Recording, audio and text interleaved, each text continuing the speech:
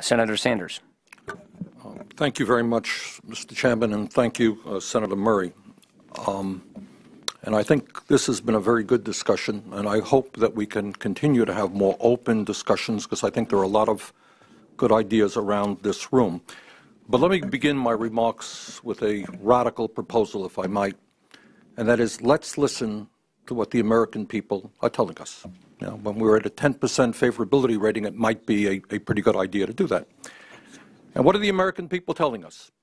In poll after poll after poll, what they are saying is do not cut Social Security, do not cut Medicare, do not cut Medicaid. That's what all the polls are telling us. The last one is the National Journal, tells us 81% of the American people do not want to cut Medicare benefits at all.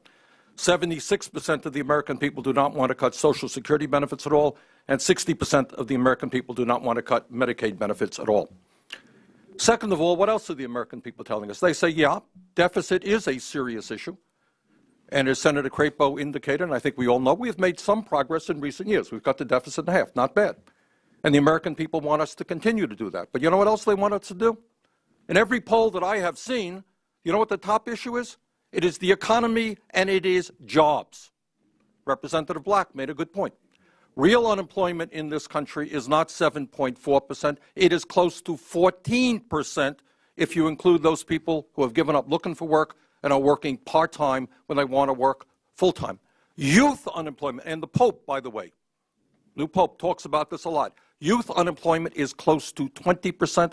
African-American youth unemployment is over 40%. And you know what the American people tell us in polls? They say invest in the economy, create the millions of jobs that we need. Use government funds to rebuild our infrastructure. That is what the American people are telling us. And I think all of this comes from a fact that we do not talk about enough, and certainly the media doesn't talk about enough, is the American people look out. What do they see in the economy today? They see a middle class disappearing, 46.5 million people living in poverty. That is the highest we have ever been, while the wealthiest people in this country and the largest corporations are doing phenomenally well. So when the American people look around and talk about the deficit in jobs, what do they say?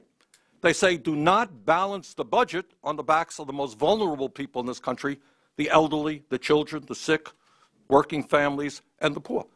But you know what they also say in polls and town meetings that I do and I expect that you do? They say when the top 1% in the last few years have received 95% of all new income, you know what they say? Ask the millionaires and billionaires to pay a little bit more in taxes. Ain't going to hurt them. And you know also they say? When we have record-breaking profits in corporate America, when Wall Street that we bailed out a few years ago is now doing phenomenally well, when 1 out of 4 major corporations in this country does not pay a nickel in taxes, then maybe it might be time to ask some of these large, profitable corporations who in some years pay nothing in federal income taxes to start paying their fair share. Who in this room is going to defend a situation where we lose $100 billion a year because multinational corporations are parking their profits in the Cayman Islands and in Bermuda and not paying a nickel in federal income taxes? Anyone think that's a particularly good idea? Senator Grassley raised a point a few moments ago about the defense budget. We are now spending almost as much as the rest of the world on defense. And we're not fighting the Soviet Union, we're fighting Al-Qaeda. Meanwhile, the Department of Defense can't even give us an audit. Does anyone here think we really can't cut money in the Defense Department? So I think if we look at a moral solution and good economic sense, I think we can do deficit reduction. I think we've got to do that.